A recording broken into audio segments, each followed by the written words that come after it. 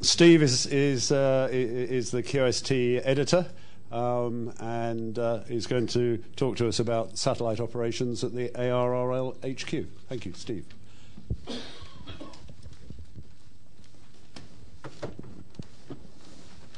Is my microphone working properly? It must be. Okay.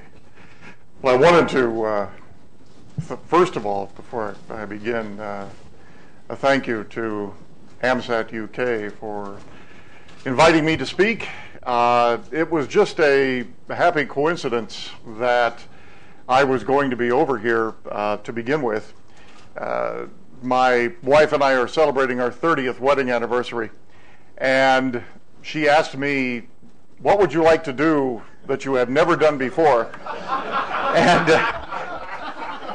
I wasn't quite sure how to interpret that, but finally I said, well, I've never been to England, ever.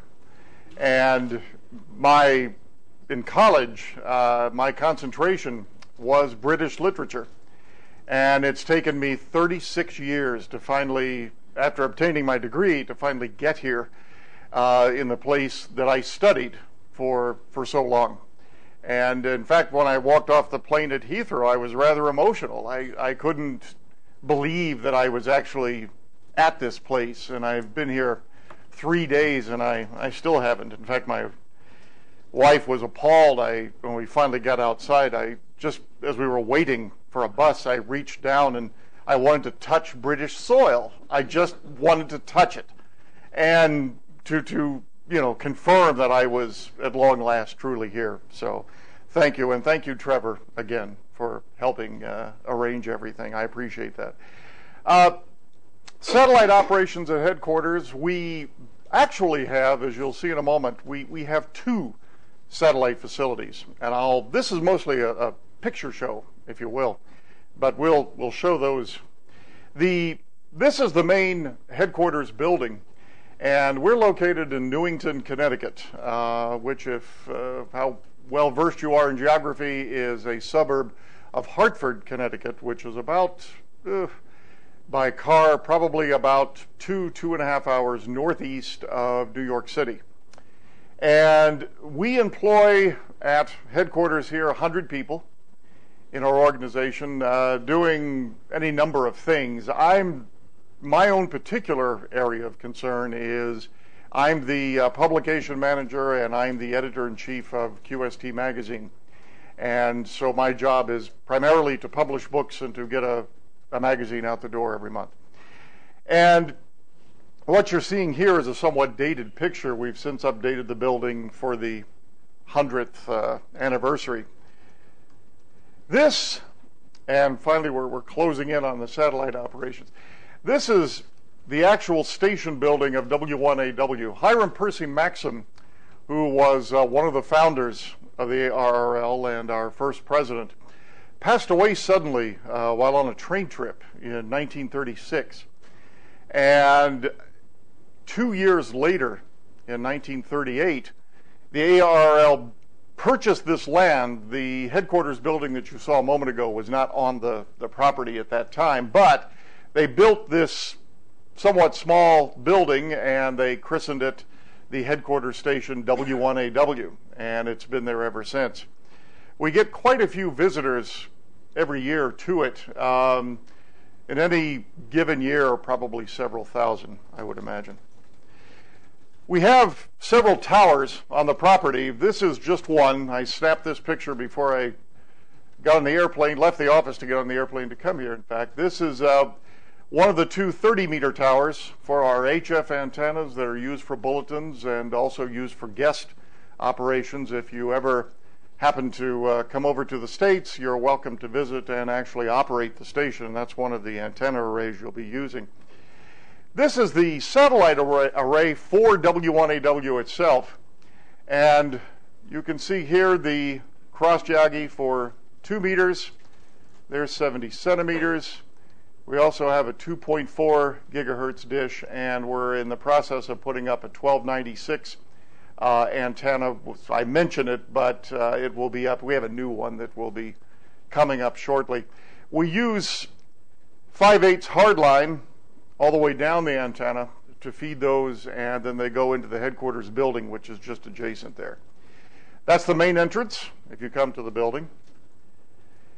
And inside, in addition to our facilities that transmit the bulletins that you may occasionally hear on the air, we have 3 separate studios.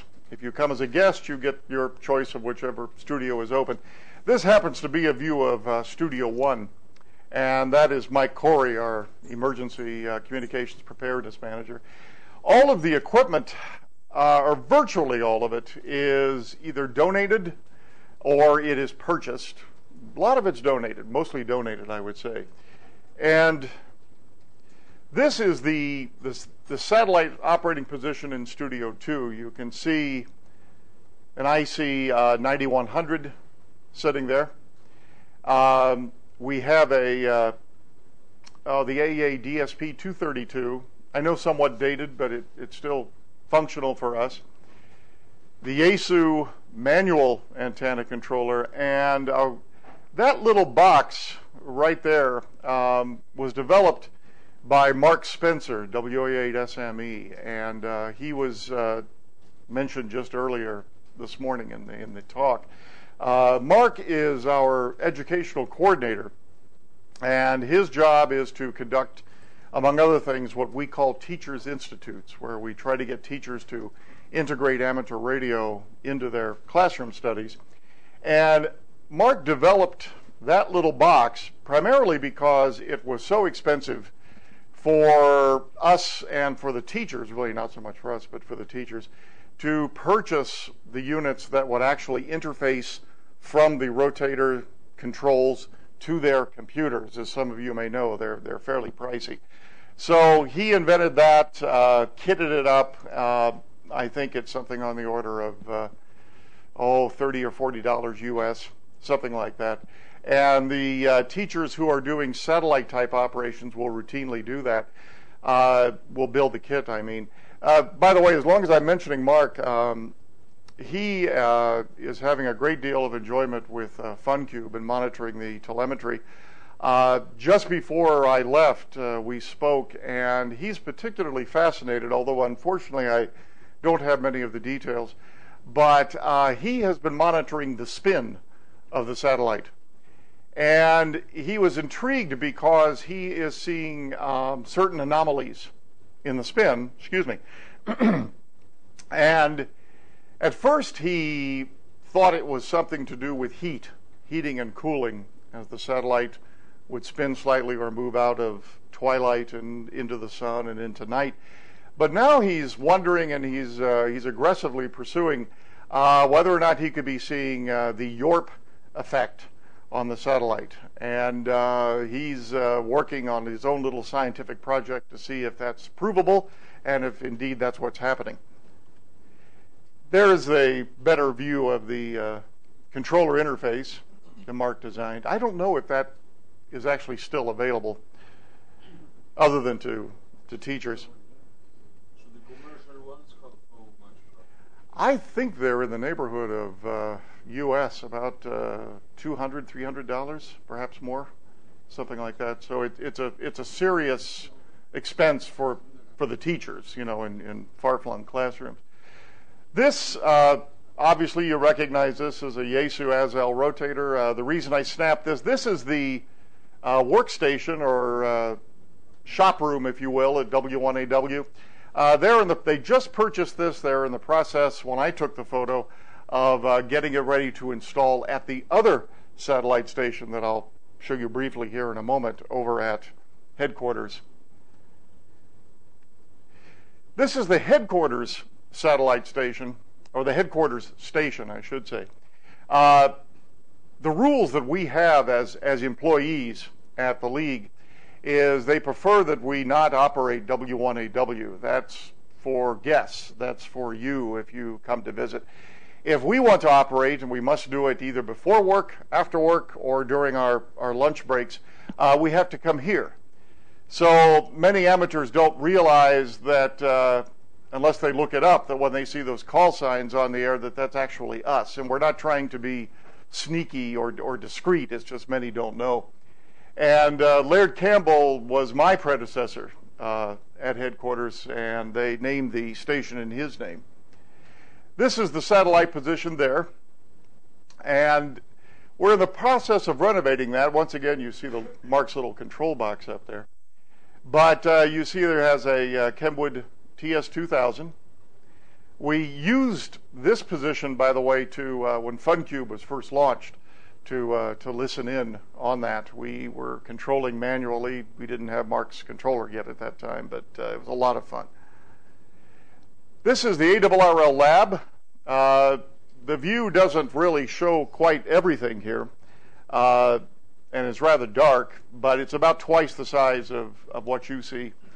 And back, a number of years ago, the ARRL worked closely with a number of organizations, including AMSAT-UK, on various satellite projects. A number of those were conducted in the lab.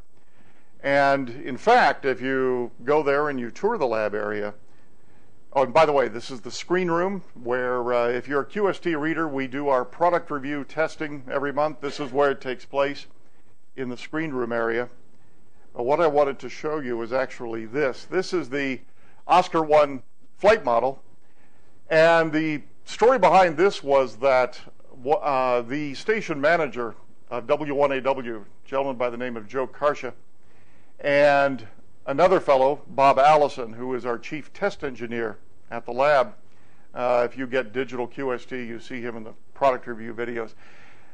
They got this out of the League Museum, and they were taking a look at it, and they wondered if it was possible to get it back into operation in some fashion after so many years, and because it was badly corroded and so on. Well, they managed to get it back into operation, and when you go there, they have, which is not visible off to the side of the photo there, they have a receiver, and they have it powered down to just what we call, part 15 power levels, where you don't have to have a license and all that. And it sends Oscar and high over and over and over if you go through there, and you can get to see it and actually hear it.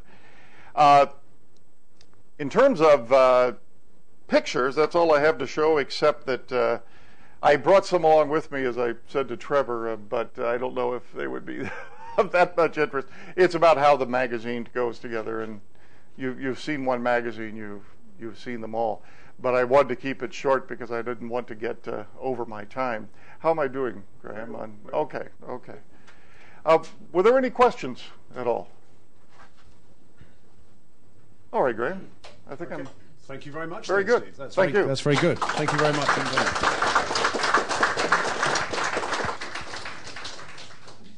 This looks really good. Short pause whilst we swap over technology from Windows to Linux.